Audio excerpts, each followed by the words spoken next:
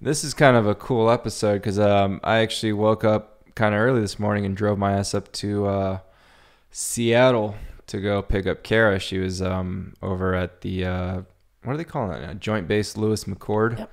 It was Fort Lewis when I was a kid, but yeah, she was up there with her boyfriend Andrew. Shout out to Andrew. Thank you for letting me borrow your girl for the day. Hey, babe. Um, but yeah, he's actually up there at Warrior Transition Battalion. Yep.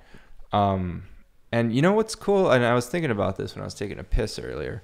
I was like, I never got that experience, so I don't know what all that entails. What does he do 9 to 5?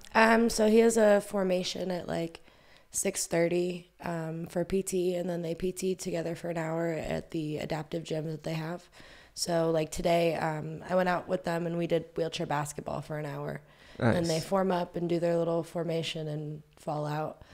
And then he goes to appointments all day. If he doesn't have appointments, then he works on like school stuff. So he's trying to take some classes and clap out of some stuff while he's up there.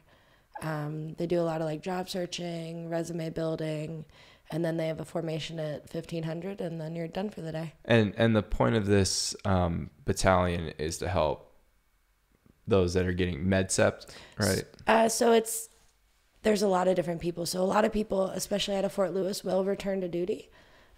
So for them, it's getting them through those medical processes and really giving them the time to heal outside of the normal structured unit where you're working and you're healing at the same time. This is really just a healing kind of thing. So for those guys, it helps them return to duty faster most of the time.